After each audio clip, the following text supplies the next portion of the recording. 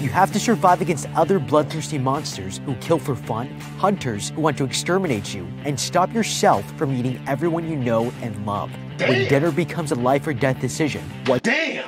What it is, guys? It's your boy Blastphamoushd, and today I am here to check out a video that I cannot wait to check out. Why? Because I know a lot of you guys might not know this about me. I'm a little bit of a nerdy type of person, and when I say a little bit, I mean a whole lot of it. Like, bruh, anime, video games, what's something else that nerds do? See, you're not even a nerd if you can't name 5 things. Shit. I got 2, and that should be close enough. It's not. It's not? 2 out of 5? It's not even half, bro. Nigga, fuck you. Fuck you. Fuck you, nigga. Fuck you. Shut up. Today we're here to check out a video called How to Beat Every Monster in Tokyo Ghoul. Now, I love Tokyo Ghoul. It's one of my favorite animes. The fight scenes are wet as fuck. If you have not seen Tokyo Ghoul, please go watch that shit. That shit is fire as shit. So if you guys want to watch the original video, the link in the description down below is by Cinema Summary. Let's do this. You've just been turned into a ghoul, a cannibalistic monster that must eat human flesh to live. You have to survive against other bloodthirsty monsters who kill for fun, hunters who want to exterminate you, and stop yourself from eating everyone you know and love. When dinner becomes a life or death decision, what— Damn! I never thought of it like that. Dinner is a life or death decision. Luckily enough, we live in modern times where dinner is not life or death. It's Burger King or McDonald's, Japanese steakhouse or 7-Eleven taquitos. Pretty much diarrhea or the itis. That's where I would say that usually gets me at. What do you do? I'm going to break down the mistakes made, what you should do, and how to beat Tokyo Ghoul. Kaneki here is hanging out with his best friend who's watching a news report about the human-eating ghouls in the area. Nobody knows what these ghouls look like, and anybody here could be one in disguise. First off, that's where he's messing up at, watching the news. Nothing but bullshit, usually. It's pretty scary, and his friend teases that even he might be a ghoul, but Kaneki doesn't care and just wants to eat his food. Daring him to get a life, his friend takes his book and throws it on the ground. But that's when this woman finds it and picks it up for him. She starts to flirt with him, showing that she's reading the same book. Kaneki can't believe his luck and decides to ask her out on a date. Ooh, Okay, we have no way of knowing who's a flesh-eating ghoul. Either that or worse, she eats ass. Or even worse, wants her ass eaten. How is that worse? That shit should be in the judicial system of justice as a punishment for men. If I see your ass in here again, you're gonna be eating ass. And who isn't until they're taking a huge bite out of your face? If every new person you meet could be a threat, then living a normal life in this city will be impossible unless we have a way to test if they're a ghoul or not. The simplest thing to do is prick your finger and expose the scent of your blood before meeting someone for the first time. Ghouls eat humans, so if they smell your blood, it will likely affect their behavior and you might be able to pick up the clues. Damn. The better solution, though, is to deal with this digitally. If there were friends you knew weren't ghouls, you vouch for them on social media, and enough people know that person to not be a ghoul, their rating is very high. Or they just hire people to vouch that they're not a ghoul. That's what I would do. That way when you meet a new person, you would have more confidence in knowing if they're more likely to be a ghoul or less likely based on how many people have vouched for them. Now, we shouldn't be hunting and killing people based on this app, but deciding not to hang out with that person socially would be a good call. He goes out with Rize here and she's very sweet, but there are subtle hints that she's a little bit different. He notices that she hasn't taken a bite out of her food and asks her why she isn't eating. She said she's been overdoing it lately and Kaneki here shrugs it off, but outside, this girl's watching them suspiciously. She definitely knows something that this guy doesn't. Okay, when we know there are ghouls around that only eat humans, this girl's sudden loss of appetite is a serious red flag. Now, Japan is one of the highest rates of eating disorders in the world, so bulimia and anorexia are on the rise. But this was a pre-planned date, which means she had plenty of time in advance to manage her appetite. If we just bought this girl a sandwich that she won't touch, I'm thinking that either she has an eating disorder, or she's a ghoul. Or she's ungrateful. Yep, gotta hit her. It's the only way. Why do you always go towards hitting? I don't know what you're talking about. You always gotta be hitting somebody. I don't know what you're talking about. I ain't never hit nobody. Are you okay? You're not okay. What? It's okay. Because you got your ass beat, huh? It's not apparent, isn't it? It's not apparent. Oh God, I'm living a lie. Either way, I'm not taking that risk and would end the relationship. But I'm also terrible at breakups, so I'd probably tell her I'll call and avoid this coffee shop for the rest of my life. Later that night, they walk back from their date, and the girl stops them to go in for a romantic hug. He's pretty excited. Oh shit, damn. Until She trying to fuck on the banister, my nigga. She a keeper, maybe? You said a romantic hug. That is romantic as fuck. Coming on a banister at night? Got lights in the background? Isn't that a good deity? Women are ungrateful. What? He's about to come in his pants because of a hug. Which is a compliment to her. See, this is the problem with females. Always talking about, oh, give me compliments. But the minute a nigga prematurely ejaculate, now it's you know. You're always projecting. You people. I'm gonna edit that out. He takes a massive bite out of his shoulder. Damn! And Kaneki here thinks that the relationship is moving a little too fast. You think? He breaks out of her grip and falls to the ground, horrified to see that this woman's eyes are glowing red. That's She's not good. a ghoul, and he's going to be her dinner for the night. Yeah, you just got your ass eaten. Okay, this could have been avoided. First of all, in a city with ghouls roaming around eating humans, taking your date to an empty part of town in the middle of the night with no one around is just plain stupid. We're completely overpowered here, and there's definitely no chance of escape. Damn, your homie's about to lose his virginity. But there's one observation that could save our lives. This girl put a lot of time and effort into luring us out here, which means hunting humans is not as easy or convenient as we might think. And if it wasn't for this guy's poor judgment, it wasn't even guaranteed to work. I would offer to help lure more humans to feast on in exchange for my life. If this girl's already playing a long game, then she might see the upside to this bargain and sacrifice one meal now for 10 meals in the future. I'd also get to pick all the people I hated most, and she would get rid of them for me. It's a win-win situation. He tries to run away, but she stabs him with her tentacle, brings him back into her reach, and starts to lick the blood from his face. He begins to cry, realizing his life is over, but as he looks up, he notices these metal beams swing overhead, and they suddenly crush the monster. He just got really lucky here, but he has no idea that this girl would change his life forever. He wakes up in a hospital room and has perfectly recovered from the terrifying incident. Damn. But the doctor tells him the only reason he survived was because he transplanted the dead ghoul's organs into his— Wow! Dirtbag ass niggas. Cannot believe they've done this. How you gonna transfer the dead killer into me? I didn't ask for this. his body. Later, he sees the doctor on TV discussing his treatment, but doesn't mention the organ donor was a ghoul and is keeping it a secret from the public.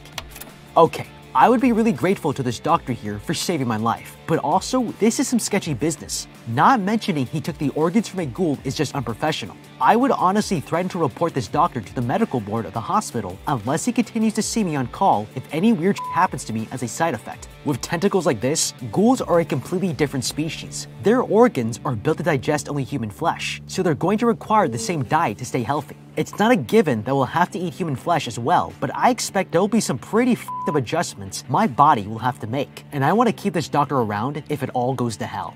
Meanwhile, two agents are investigating the corpse of this ghoul here and find a special ring on his finger. These men are a part of a government-funded task force designed to track down and kill every ghoul they can find. They discover that the ring was commissioned with a second ring, which means he has a ghoul wife. But there's only one clue that will help find her, and that's this fiber left on the dead man's shirt. Later that day, Kaneki is released from the hospital and joins his friend for lunch, but finds himself having a hard time eating. It's so revolting that he throws it up. He goes home and finds that he can't eat fruits or vegetables either. All normal food makes him want to puke, and he can't figure out why. But when he looks in the mirror, it finally hits him. One of his eyes is bloodshot red, and somehow the transplant has turned him into a ghoul. Okay, this is life or death. He can't eat normal food, and he's going to die of starvation in 20 to 40 days unless he figures out how to kill and eat humans without getting caught. But there is some good news. Whatever nutrition ghouls get from human flesh, it's still broken down into the same components of proteins and amino acids that feed your body. If I can't eat regular food, then I would try to first solve this problem with vitamins and a drip. This would make sure I was getting enough nutrients to stay alive without causing a gag reflex. Yeah, I don't know if they have human in vitamin form. I haven't seen it at Walmart or Walgreens. Basically any place with walls in, Or Vitamin World. Or GNC nutrients. Yeah. Place. I ain't seen that either. That's good. The vitamins are swallowed whole and dissolved, and if everything else is taken intravenously, then I can get enough nutrients to delay the need to start killing and eating all of these people. It's also important to maintain a normal life to avoid suspicion, so I would buy colored contact lenses so that I can move throughout the city without being discovered. That night, he takes a walk, but his hunger starts taking over as he's tempted to eat the people walking by. But that's when he smells something delicious and follows the scent. Walking down an alley, he finds another ghoul feeding on his latest victim. The monster offers him an arm to eat when someone kicks the guy's head clean off his neck. This other ghoul threatens him, warning not to feed in his territory when this girl appears, the same one who was watching Kaneki's date earlier. She tells him this territory is protected by the Antiku and kicks the daylights out of him before he gets up and jumps the wall to run away. She offers the disembodied arm to Kaneki here, but scared out of his mind, he refuses and runs back home.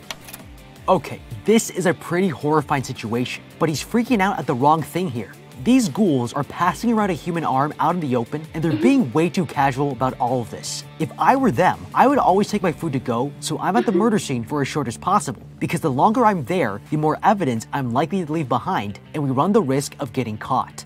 I would also bring coolers and ice packs to make sure the food stays fresh, then take it back home. Secondly, it's a really bloody job to pick out your favorite organs, so I would carry another set of clothes. It's a common technique used by criminals in order to make it harder for the police to track them down. Why does he know that? I never knew that. How did you not know that? I didn't pre-plan a lot of my foolishness. I just did it and then ran. That's why you went to jail, huh? A little bit. I only went to jail 3 or 4 times though, so it wasn't. Yeah, you gotta plan ahead. You always gotta have an escape route. Now, learning all this on your own is going to be difficult, but since all ghouls are forced into hiding, it's more likely that they would support each other in some kind of underground network. This girl is connected to a group of ghouls called the Antiku, and they will probably have answers we need. So if I were in this situation, I would be asking for an introduction, because we're not going to survive very long without some guidance. Another day has passed, and Kaneki here still hasn't eaten a thing. He visits the Antiku cafe where the girl works and asks if she has any food he can eat. She scolds him for being a bum, but then her boss appears and offers to— Damn, bitch! Really, bitch? Don't fucking hit me. I haven't eaten in 6 days. Yo, get out of you fucking bum. Like, jeez, bitch. Telling her that helping other ghouls is the Antiku way. Inside, he's given a cup of coffee and finds out that it helps suppress the hunger pains. The manager kindly gives him some meat, and Kaneki here hesitates at first, but takes it home. Tempted by his hunger, he unwraps the package to find a human organ inside. He wants to eat it, but finds the strength to throw it away. Okay, this guy is clearly in denial. Human meat that you don't have to kill is going to be very hard to find, and he's literally throwing the only thing he can eat into the trash. I definitely would— He gonna be, give him about 6 hours. He gonna be out there ripping at the trash. Even if it's only to buy me more time to learn how to find my own food. Coffee is going to help, but ultimately, it's not going to do the job. Now, killing and eating people would be an emotionally scarring and traumatic situation, but there just might be a better way Only the first time. to do this without Don't ask. breaking my mind. I would first look for institutions that might have a lot of fresh corpses on hand, such as more— Is it bad that I thought that was an anus? Like, what the? How did we get video of this? We'll know! Now we know what you like. What the fuck? morgues, tissue banks which harvest and store donated organs, and medical schools. That doctor that I blackmailed for turning me I'd have beat his ass. I'd have get to a monster, I would now start blackmailing for fresh human corpses. If I have an insider working for me from the hospital, I could eat the organs of the newly deceased without having to kill anyone. The next day, Kaneki's friend introduces him to the senior, Nishiki, but he realizes it's the same guy he met in the alley. There's been a ghoul studying here on campus, and he's never even realized. But when the senior recognizes him, he slams the friend into the coffee table. He thinks the kid brought his friend to be eaten, but when he finds out he didn't, Nishiki here decides to take the human for himself. Kaneki picks up a golf club and attacks the ghoul. Yep, there you go. But it's useless. The guy's a lot tougher than he looks, and is ready to feast on the kid when his tail is suddenly sliced off, and Kaneki here suddenly grows 3 tentacles out of his back. He's fully transformed and impales the senior with a— Wow, homie gonna try to run, but it's really like that. Bro, I've had people do some of those hilarious shit in the world to me when they try to fight me and then I fight back. Okay? Like, how dare you? God. One of the worst ones is when they try to shame me for defending myself. It's like somebody punching you in the face and then when you punch them back, what's wrong with you? Shit! Oh, God, my lip, you son of a bitch. Nigga, you hit me first. I literally had that happen. The fuck? They picked the right one, nigga.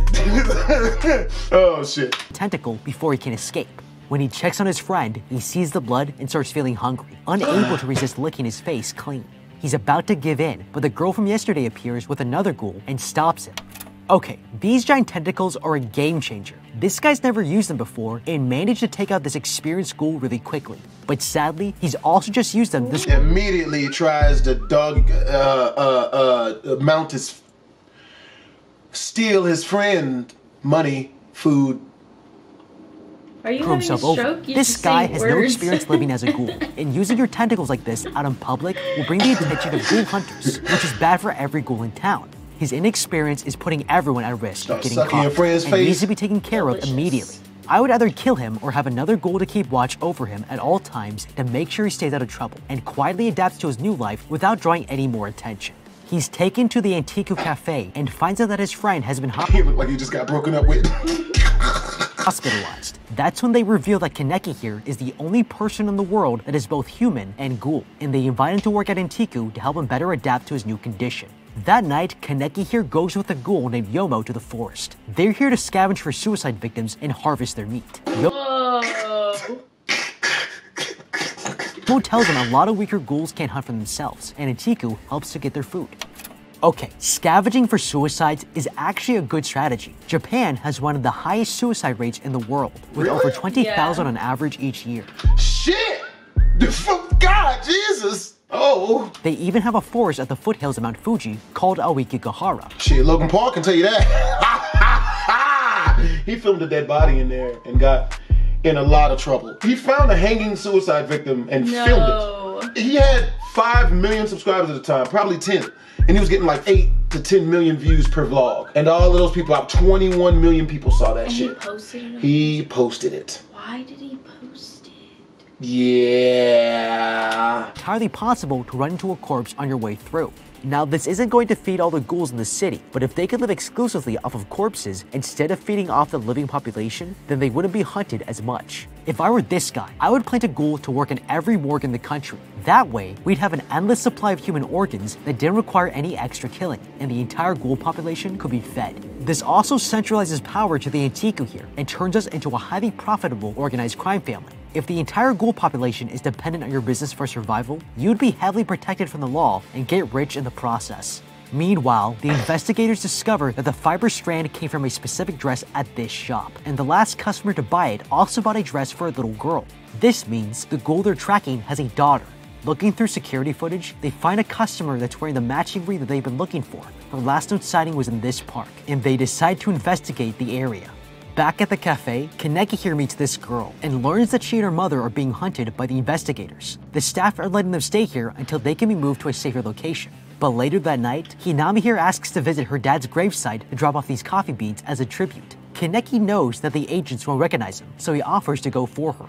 He heads to the park, places the coffee beans at the grave, and after paying respects, he leaves. But doesn't know the agents are already there, and now they have a clue as to where their target is hiding. Okay, this is a terrible idea. We know these coffee beans are a special Antiku blend, and leaving them at the gravesite would be evidence that the investigators could trace back to the cafe. The smartest thing to do is tell her no. I'm not putting myself at risk for fucking coffee beans. He's also a pretty easy person to track down based on his physical description, and the eye patch is not helping him blend in. Japan has over 5 million CCTV cameras throughout the country, so his movements wouldn't be hard to track. Also, since he arrived at the park by foot, the investigators can safely assume he lives nearby. So there are too many ways this can go wrong, and we should tell this girl to keep her beans to herself. But if we were being nice, then at least wait for the girls to leave town and let the investigation settle before honoring your promise. She's just a child, and a white light can fix a lot of problems in a situation that she clearly doesn't understand. The next day, the two ghouls leave the Antiku Cafe to go into hiding when it suddenly begins to rain. They take shelter but are cornered by the investigators. The mother tells her daughter to run away and stays behind to face up against the agent. Birdman, bitch! Scar! That's when she releases her period wings. The girl finds Kaneki here and asks for help, but by the time they get back, all they can do is watch as one agent takes a ghoul-like weapon and executes the mother in front of them. It's heartbreaking, and they'll be coming for the daughter next. They go back to the cafe, and Toka here wants to go kill the two agents. She's warned that if she does, more investigators will be sent here and put the ghouls in more trouble. But even with these risks, she still chooses to leave.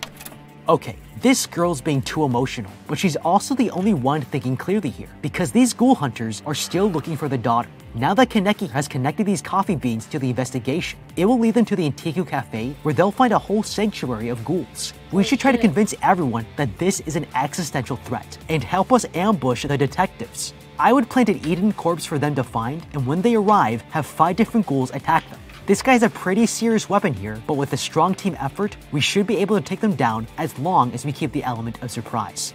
That night, the agent is walking back home with his friend, when he's suddenly pushed out of the way by his coworker, who gets killed by a ghoul in a bunny mask. He runs to grab his weapon from the suitcase, but she beats him to the floor. She's about to kill him when his partner comes to his rescue and wounds her, sending her running. Okay, this didn't exactly go very well. The sneak attack was a great strategy, but she did not use her time very wisely. For a normal human being, it can actually take over a minute to strangle someone to death, because the blood that supplies oxygen to the brain must be stopped until the brain itself dies. It doesn't seem like very much time, but when you're committing murder, you want to leave the crime scene as soon as humanly possible, before someone else shows up. The tactical thing to do is accelerate toward top speed and slit his throat. There's so much force in the inertia that a knife could rip straight through his neck, and it would only take seconds to kill him. Then I would take their weapon in the suitcase and leave before his partner arrives. Later, Kaneki here finds the girl injured after her fight, and she chews him out for not trying to avenge the woman's murder. He approaches the boss and begs him for help, but the man refuses. He thinks there's no way the ghouls at the cafe could fight off the agents, so Kaneki here decides to handle it himself. He visits the girl and asks her to teach him how to fight, and he's absolute garbage. But in a short time, he trains to become extremely skilled, and now he's able to use his tentacles as a weapon. Later, Kaneki and his co-worker find the girl has gone missing. I gotta see this movie. I'm about to get this shit. Shit look good. She's triggered by a strong scent and follows it back to the place her mom died. Finding the source of the smell, she realizes it's her mother's butchered arm. Kaneki and Toka try to reach her in time. Why did I think it was coffee beans?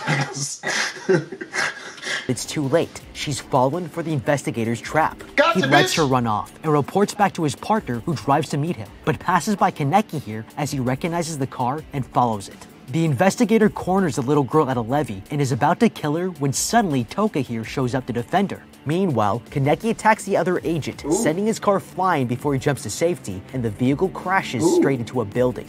Walking in with his new mask, the two begin to fight, but this agent has more experience than Kaneki and beats him down. Damn! Okay, Kaneki here didn't think this through. Flipping this guy's car was pretty badass, but all he's done is drag this thing out into an unnecessary fight. There was a much quicker way to deal with this guy, and I would have used my tentacles to kill him while he's driving. Even though it's a crime committed in public, we're already engaged in combat with the ghoul hunters, so there's no point in hiding until they're killed.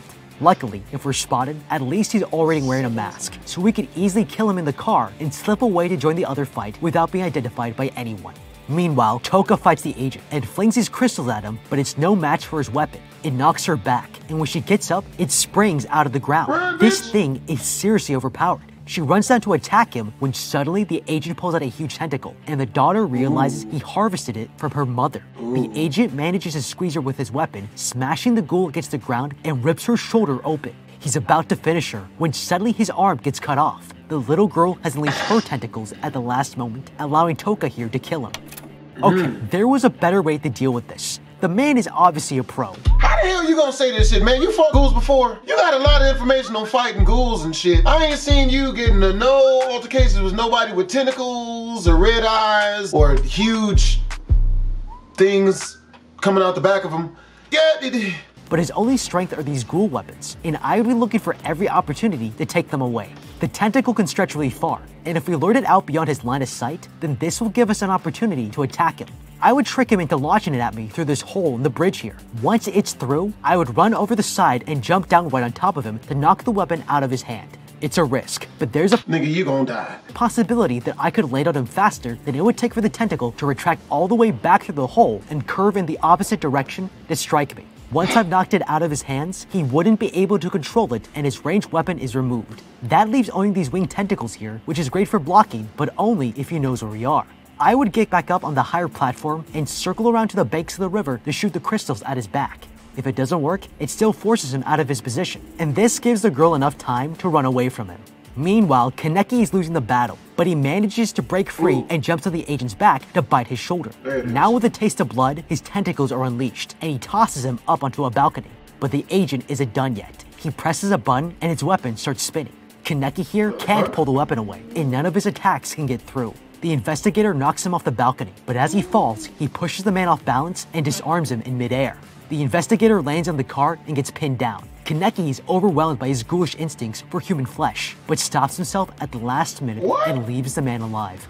Later, he reunites with Toka and the little girl and helps him back to the cafe. The next day, Kaneki here says goodbye to the little girl and prepares himself to continue his new life as a ghoul.